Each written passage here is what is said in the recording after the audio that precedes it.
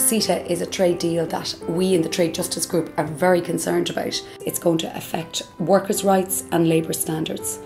It also is going to affect the quality of our food. We're going to have maybe the introduction of chlorinated chicken, of GMO food, which a lot of people are concerned about. There's a huge drive at the moment in Ireland to move towards sustainable organic food. With this deal, it means that we're going to have mass-produced agribusiness food, which will lower the standards for sure. In terms of our agricultural and fishing industries, our beef industry is going to really be affected by that. I'm here in Longford with Johnny Murray, and this is a typical family farm. The Central Statistics Office tells us that the average size of an Irish farm is 30 hectares. In Canada, the average farm size is 800 hectares. If Ceta is ratified, it will actually wipe out the family farm as we know it and the Irish landscape as we know it. There's absolutely no way that the Irish family farm can survive with 50,000 tonnes of beef being imported into the EU. Under Ceta, we have what's called the harmonisation of regulations. In the EU, there are very, very strict standards for the production of food.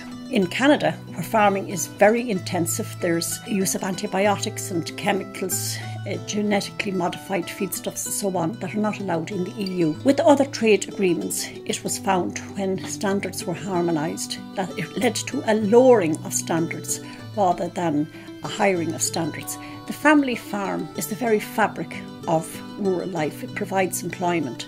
It has come to our notice that Ceta, so-called trade agreement, is actually a corporate power grab, and it is TTIP by the back door, and it is very dangerous to our consumers here in Europe and our producers. We are very, very concerned about it, and we would ask you to share this video to alert people to the dangers of this. Obviously we're not opposed to trade, but it's not trade at any price, and a deal like Ceta unfortunately brings very, very problematic elements like the ICS, this investment arbitration proposal, whereby member states can be sued for introducing progressive regulation. Each and every member state has the right to vote effectively on the ratification of Ceta, so a vote will come before Dáil Éireann.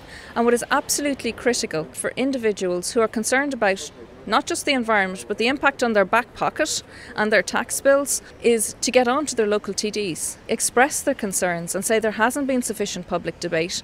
My name is Matthias Kelly. I'm a senior counsel here in Dublin and a Queen's Counsel in London.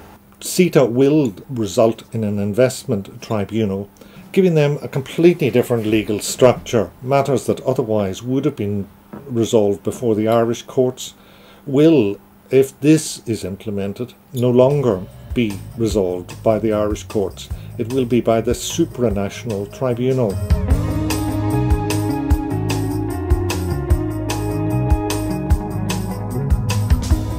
I think the Ceta proposal does give rise to constitutional issues in Ireland.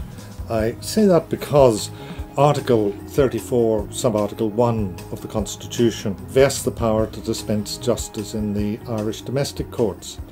You see, the constitutional position in Ireland is that all power flows from the people, not the other way around as it is, for example, in the United Kingdom. Here, powers cannot be given away, which the people have entrusted to the various organs of government without the consent of the people. The government and the Oireachtas cannot give away power entrusted to them, and in this case to the courts, without the approval of the people as expressed in a referendum. Put another way, before Ceta can be implemented, in my view, it's straightforward. A referendum is needed to give away the judicial power that this would involve. This is a mechanism which will allow foreign multinationals sue the Irish government for loss of profits. If this were to happen, it would be the biggest surrender of our sovereignty since the signing of the Act of Union.